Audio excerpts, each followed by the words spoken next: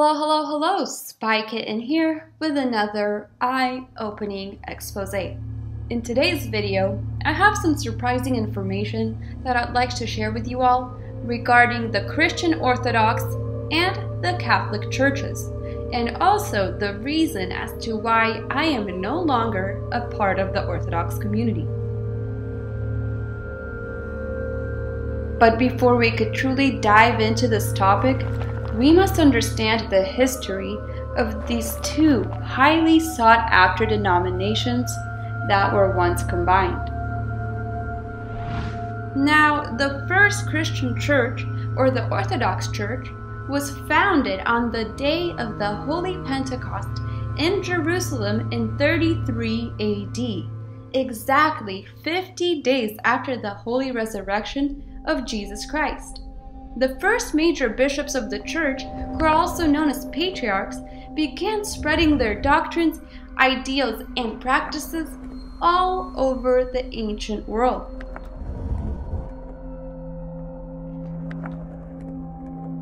From Jerusalem, Alexandria, and Constantinople, the church later spread to Russia, Romania, and other Slavic countries, with a patriarch overseeing each major city. However, about 1,000 years later, in 1054 to be exact, the Patriarch of Rome broke away from the original church by making unacceptable claims of authority over the entire Christian church. This division is now referred to as the Great Schism. As of now, you might be thinking, I don't see anything wrong with the Orthodox Church. After all, it's the first one. Well, we must look inside to see how men have completely corrupted and changed the original design of the very first and true Christian church with time.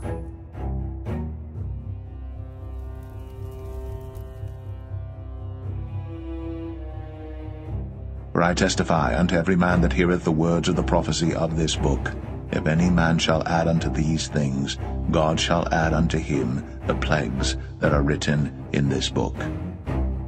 And if any man shall take away from the words of the book of this prophecy, God shall take away his part out of the book of life, and out of the holy city, and from the things which are written in this book. Every man hath praise of God, and these things, brethren, I have in a figure transferred to myself and to Apollos for your sakes, that ye might learn in us not to think of men above that which is written, that no one of you be puffed up for one against another.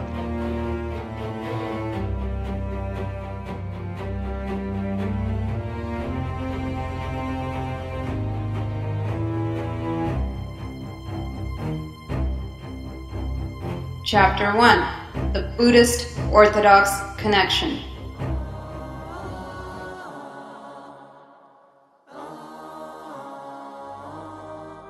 Buddhism originated in eastern India and Asia during the 6th century BC. Founder Gautama Buddha.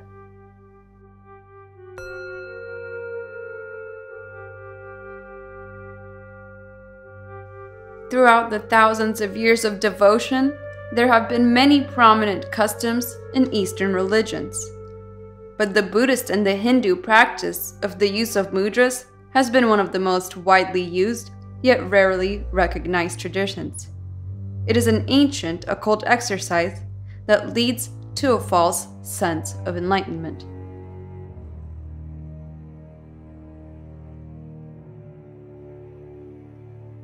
Mudra, a gesture or position, usually of the hands, that controls and guides energy flow to the body and the brain.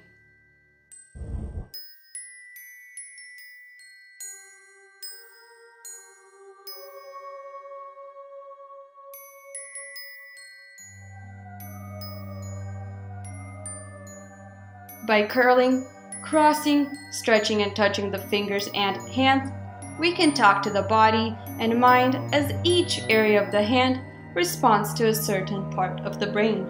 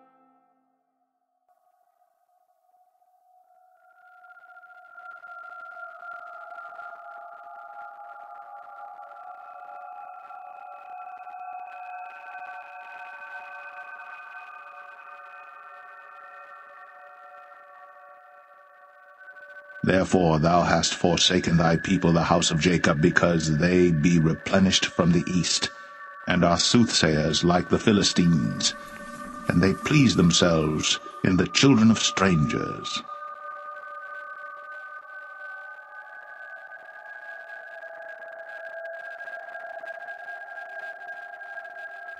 But not only are they taking traditions from the East, but also from the occult.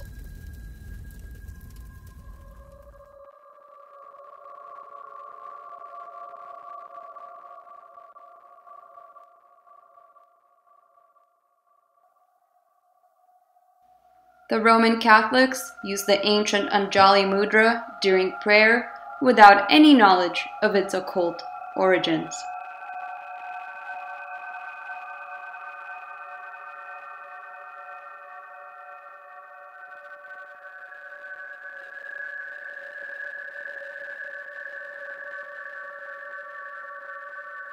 God that made the world and all things therein, seeing that he is Lord of heaven and earth, dwelleth not in temples made with hands, neither is worshipped with men's hands as though he needed anything, seeing he giveth to all life and breath and all things.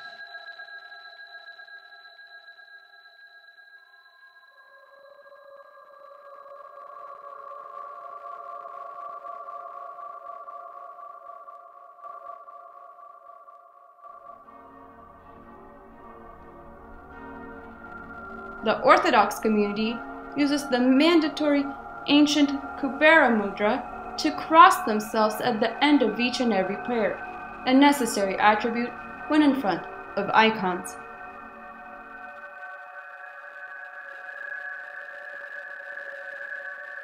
Ye worship ye know not what.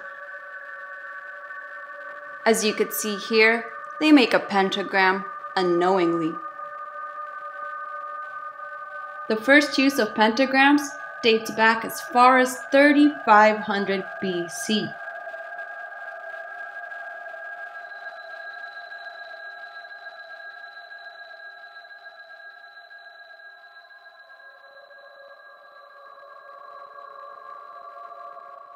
Egyptians called the pentagram the Star of Anubis, who is the dog-headed god of the dead and the underworld. The Star of Anubis is now more commonly referred to as the Star of Sirius, the dog star.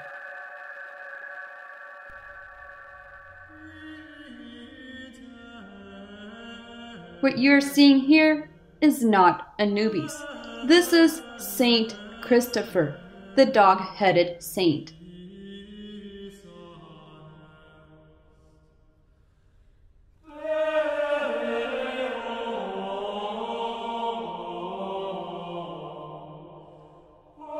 Chapter 2: The Church and the Worship of Death.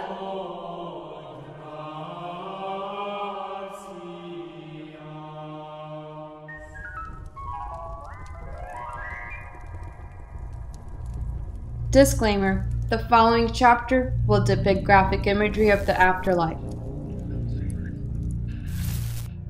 In most religions, there's a strong occult worship of the dead.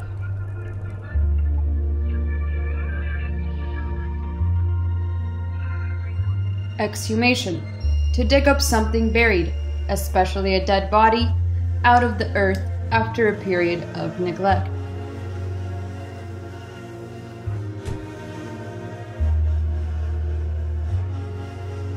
And Samuel said to Saul, Why hast thou disquieted me to bring me up? Both churches practice exhumation of random graves and claim them as holy figures. The priests identify a true saint by the decomposition state of the body after death, and are crowned holy people of God if and only if they are in near perfect condition. Some churches will go as far as placing fake masks on the saints' faces to fool the followers of the church into worshiping the dead. But look at the hands. These cadavers and corpses are known as incorruptible relics. Once again, we have another Eastern connection. But let's see what the Bible says. Then shall the dust return to the earth as it was, and the spirit shall return unto God who gave it.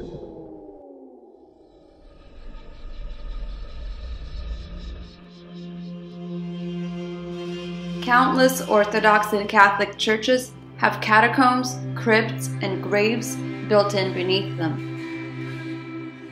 Various churches are embellished with skeletal remains and even fully ornamented with skulls and bones.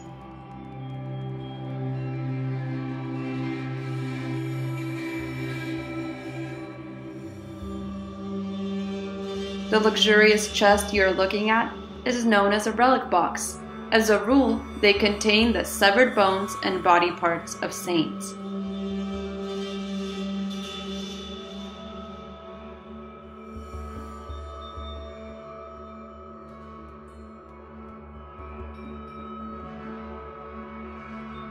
The man that wandereth out of the way of understanding shall remain in the congregation of the dead.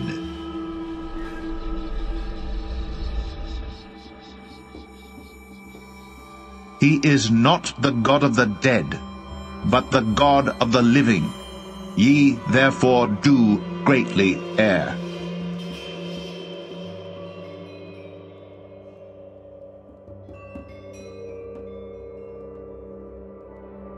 How much more shall the blood of Christ, who through the eternal Spirit offered himself without spot to God, purge your conscience from dead works to serve the living God? A multitude of churches around the globe claim to possess the body parts of saints and other religious and holy figures. But the amount of body fragments they claim to have just does not add up. When added up, Saint Andrew has a total of 6 heads, 5 bodies, and 17 hands. Saint Juliana has a total of 26 heads and 20 bodies on display around the world. John the Baptist has 7 heads and 10 bodies. Jeremiah has 4 heads, 2 bodies, and 63 fingers. Peter has a total of 16 bodies on exhibition. But that is not all. The church's lucrative relics business does not leave anyone out. Mary Magdalene is said to be cut up into dozens of different pieces and kept on display around the world. It is said that her wrist is kept at the Orthodox monastery of Simon Peter in Athos, Greece, while millions flock to St. Maximin Basilica of France to have a glimpse of her supposed skull.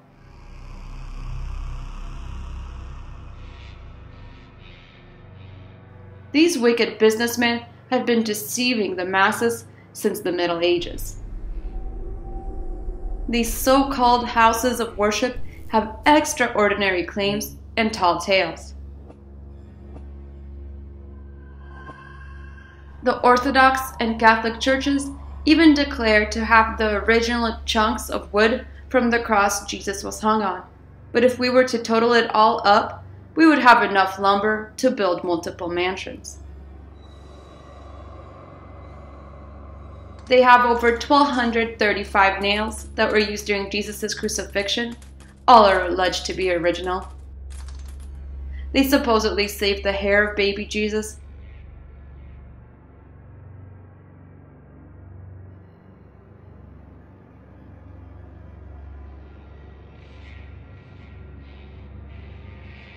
The tail of the donkey Jesus Christ rode on, a pair of sandals Jesus wore, remnants of the apostles' clothing, and even the bones of the rooster that crowed 3 times during Peter's denial. Just when you think this couldn't get any more outrageous, they claim to have the last breath of Jesus kept in a box, the foreskin from the circumcision of Jesus, also known as the Holy Prepuce, so much of Mary's breast milk that it would take 20 cows a lifetime to produce that much milk. And the blasphemous list goes on and on. But he that sinneth against me wrongeth his own soul. All they that hate me love death.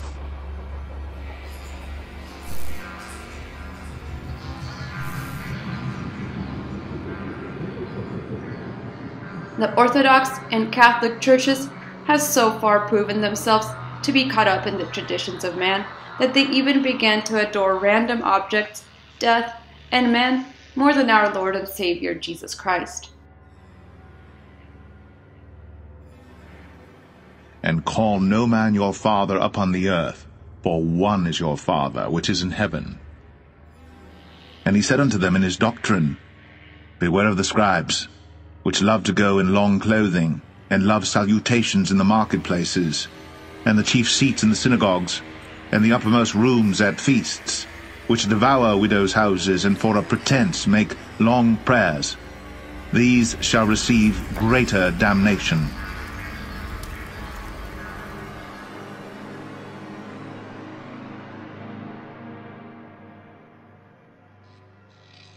Chapter 3. The Idolatry of the Queen of Heaven.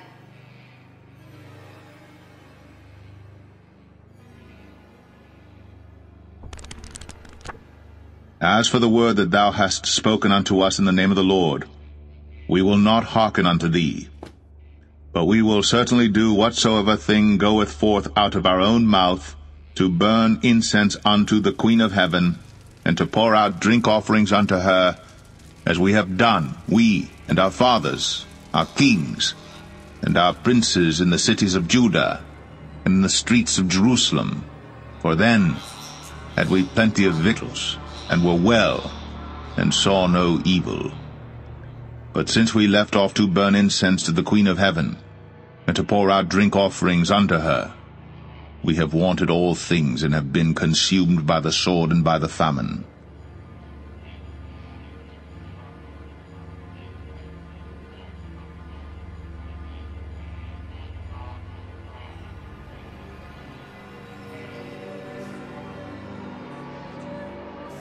The Catholic Church prays to a multitude of saints, most notably to the Mother of Jesus known as Mary. One of the most popular prayers to her goes as follows, and I quote, Queen of Heaven, rejoice! The Son whom you merited to bear has arisen as he said.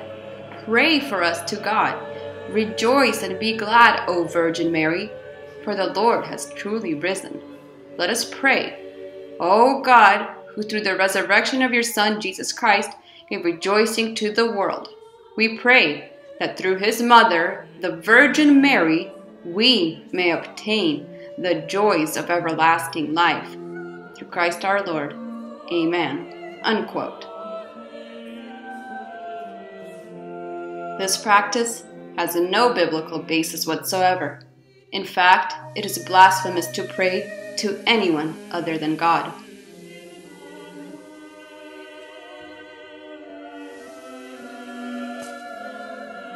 The children gather wood, and the fathers kindle the fire, and the women knead their dough to make cakes to the Queen of Heaven, and to pour out drink offerings unto other gods, that they may provoke me to anger.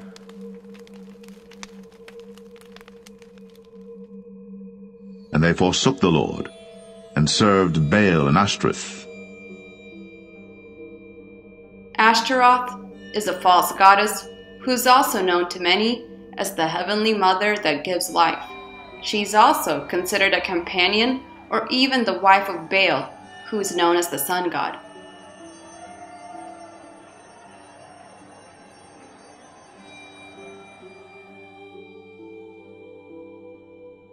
Now, Ashtaroth takes on three main roles. She's known as the Queen of Heaven, she's a virgin, but yet she's a mother. Long ago, the Queen of Heaven was worshipped by many nations. The Phoenicians, among many others, always associated the Queen of Heaven with the moon. And hath gone and served other gods, and worshipped them, either the sun or moon, or any of the host of heaven, which I have not commanded.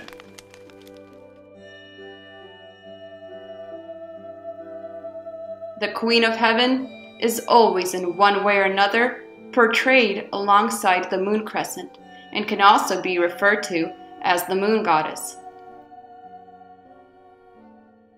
In different traditions, the Queen of Heaven, or aka the moon goddess, can be illustrated standing on a moon crescent while crying or holding a cruciform rod. Additionally, the Queen of Heaven can occasionally be adorned with horns upon her head, which also denote the lunar bow. This same goddess is called by different names by contrasting nations. The Phoenicians call her Ashtaroth or Astarte. In the Assyrian culture, she is known as Ishtar. The Romans called her Diana. The Sumerians knew her as Inanna, while the Greeks dubbed her as Artemida and Selena. So in knowing that, I must pose an important question. In our modern day, how can we recognize the worship of the Queen of Heaven?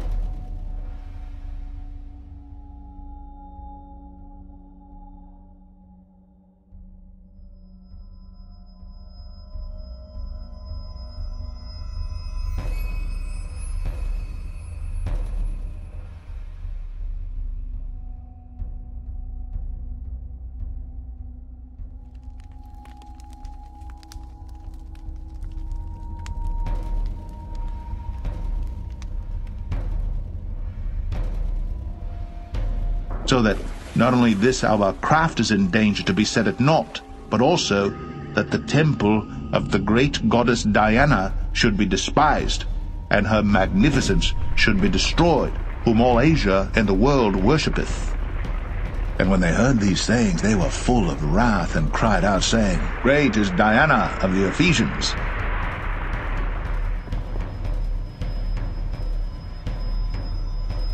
The crescent moon is the most important attribute of the Queen of Heaven.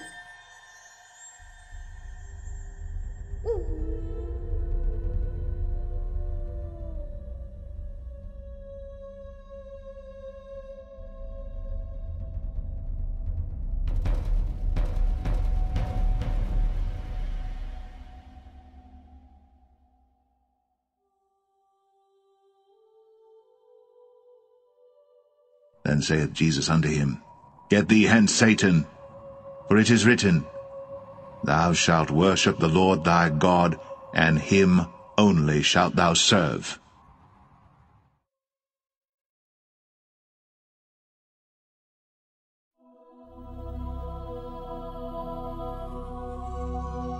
Wherefore, my dearly beloved, flee from idolatry. And when they heard these things, they were full of wrath, and cried out, saying, Great is Diana of the Ephesians.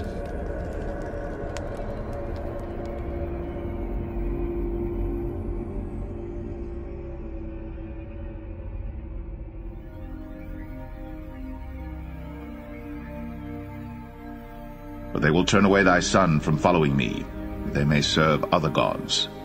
So will the anger of the Lord be kindled against you, and destroy thee suddenly.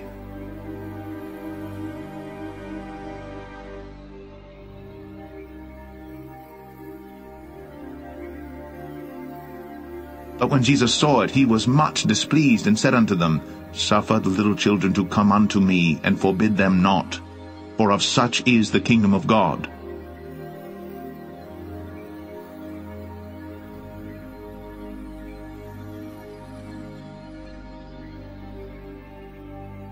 Jesus Christ preached against the cult of the Queen of Heaven from the very beginning.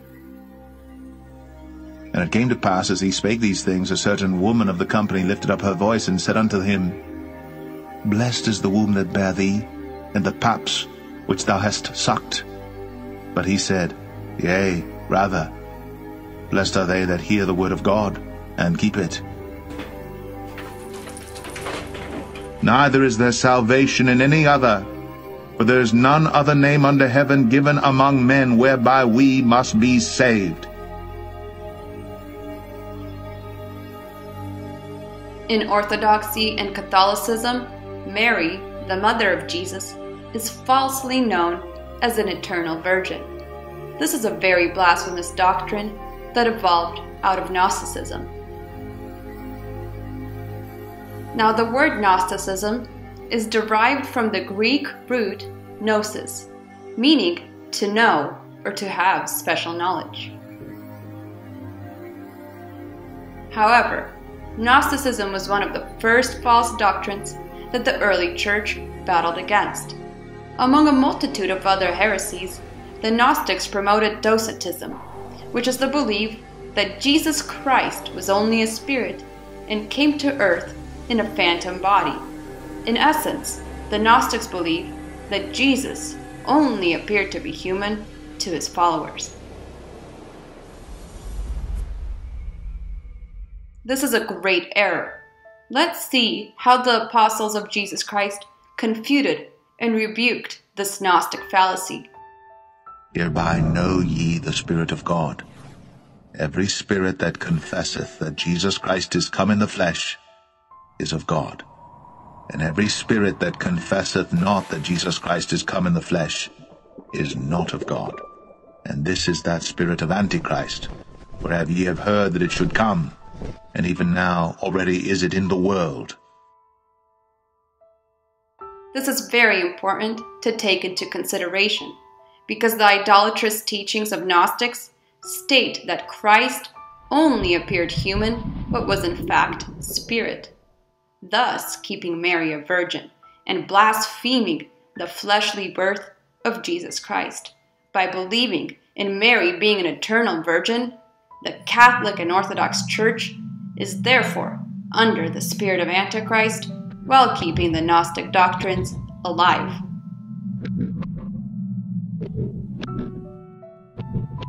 And every spirit that confesseth not that Jesus Christ is come in the flesh is not of God.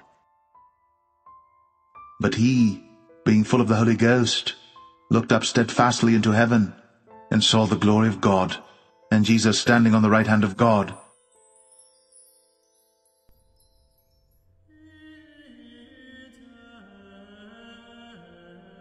And Jesus standing on the right hand of God.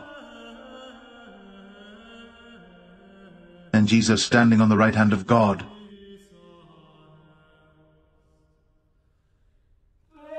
And Jesus standing on the right hand of God. If ye then be risen with Christ, seek those things which are above, where Christ sitteth on the right hand of God.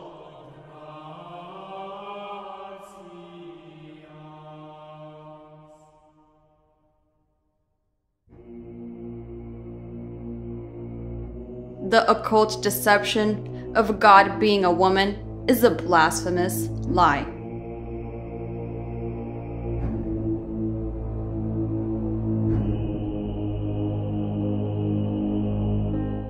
Biblically, we are told to pray to God and to God only in the name of Jesus, Christ, and the Holy Spirit. But sadly, in the Catholic and Orthodox world, many are taught to pray to anyone other but God. Let's take a look at the differences between these modern man-made churches and the way of Jesus Christ. We all know Jesus was a friend of publicans and sinners, according to Matthew chapter 11.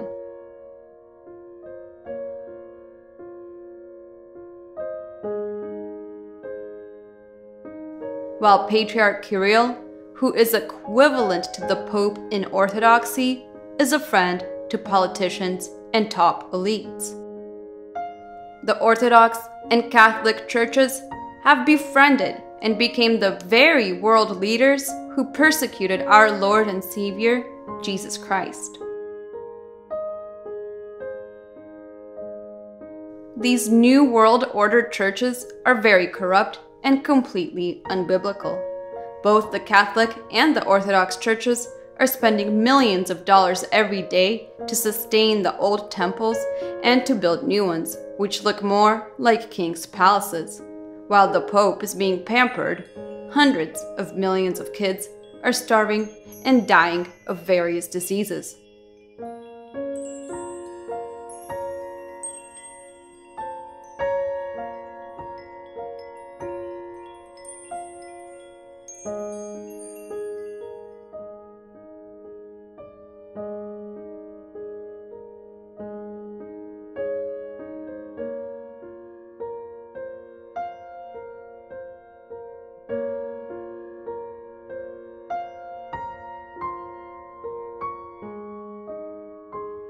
This is not a museum. It is a treasury where the precious things meant for the Pope are kept. And most of the things here are still being used by the present Pope.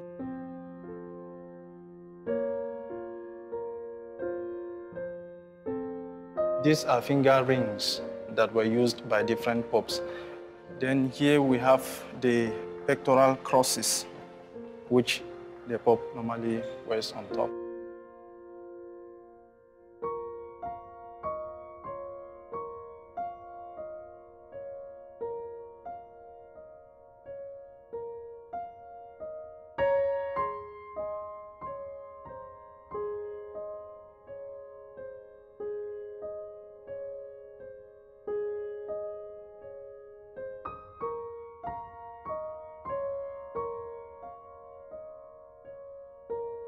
Jesus said unto him, If thou wilt be perfect, go, and sell that thou hast, and give to the poor, and thou shalt have treasure in heaven, and come, and follow me. What? Know ye not that your body is the temple of the Holy Ghost which is in you, which ye have of God, and ye are not your own?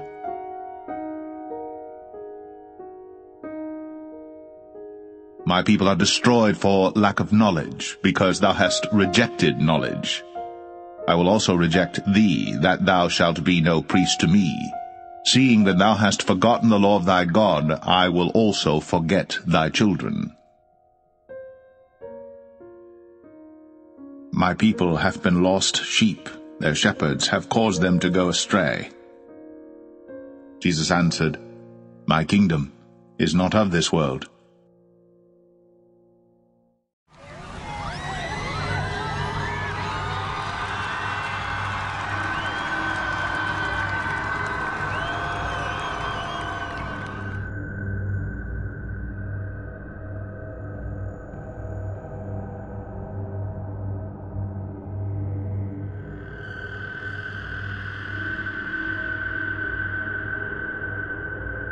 And I heard another voice from heaven saying, Come out of her, my people, that ye be not partakers of her sins, and that ye receive not of her plagues.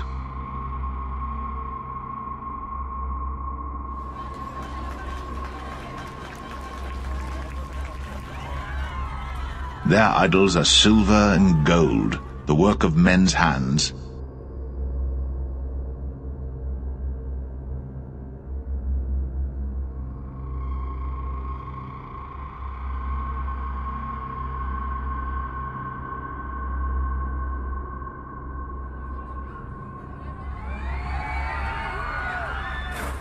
Thou shalt have no other gods before me. In all your dwelling places the cities shall be laid waste, and the high places shall be desolate, that your altars may be laid waste, and made desolate, and your idols may be broken and cease, and your images may be cut down, and your works may be abolished. Now that you have seen the truth of the Catholic and the Orthodox Church, you'll be able to see the worship of the Queen of Heaven has always been right in front of your face.